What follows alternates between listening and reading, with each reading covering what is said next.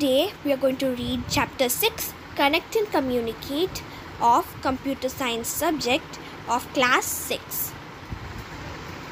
At the end, I have marked some questions from this chapter. We'll also discuss it. It is not a back exercise, but we'll also do the back exercises. What is game over? Yes, but 10 players were playing this game. I have no clue how. It's an online game. Today you have online gaming, telephony, file sharing services, cloud computing, ... Wait, please teach me about the salt trouble. A network refers to a group of computers connected and communicating together. Internet stands for Interconnected Network.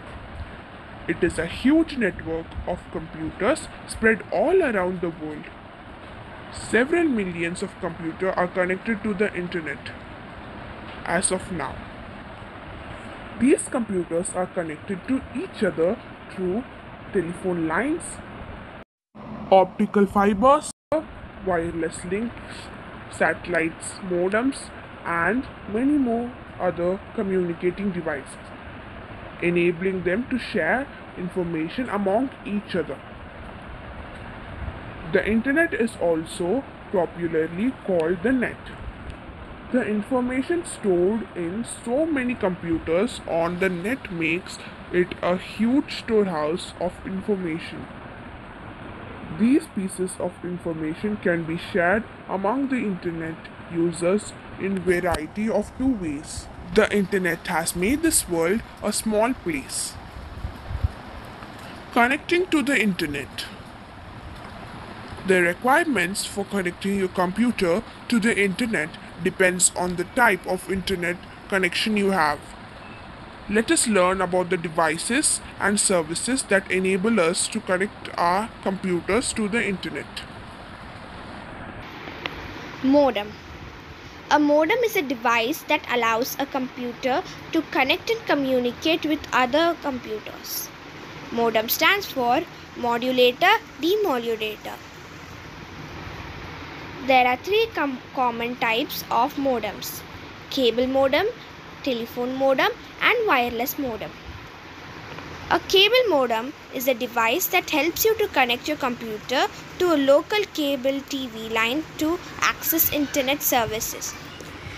It has two internet outlets, one to the cable outlet and the other to the computer being connected. A telephone modem is a device that helps you to connect your computer to a telephone line to access internet services. A wireless modem carries the data signals through the space instead of a wire or a cable. It is specially designed to work with the cellular networks, cell phones, and wireless local area networks. Modem can be either internal or external. An internal modem is fitted inside the computers, whereas an external modem is placed outside a computer. An external modem may be wired or wireless. The speed of a modem is measured in terms of bps, bytes per second.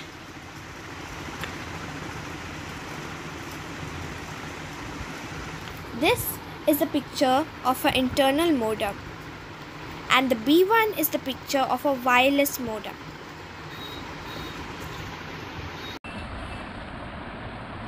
Data transfer medium.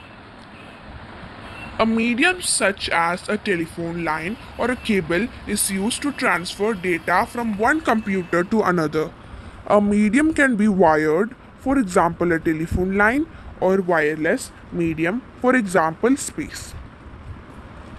Examples of internet connection using wired or wireless media are shown in 6.2a and 6.2b.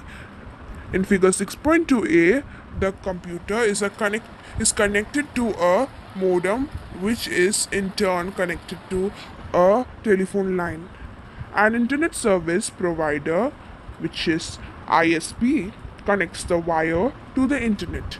In figure 6.2b, the computer is connected through wireless media. This is the picture of wired media and wireless media. Internet Service Provider, which is ISP. To get an internet connection, you need a subscription with any ISP, for which you have to pay a monthly or an annual fee.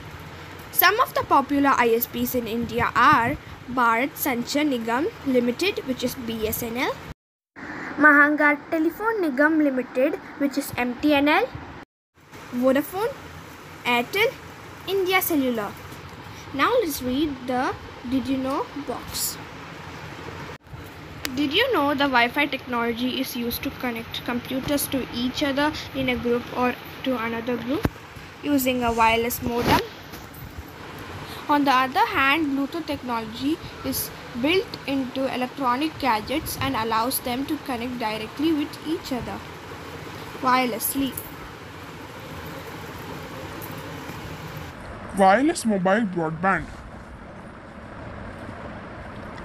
Wireless mobile broadband is a high-speed internet service provided via wireless technology, usually meant for use while you are away from your home or office.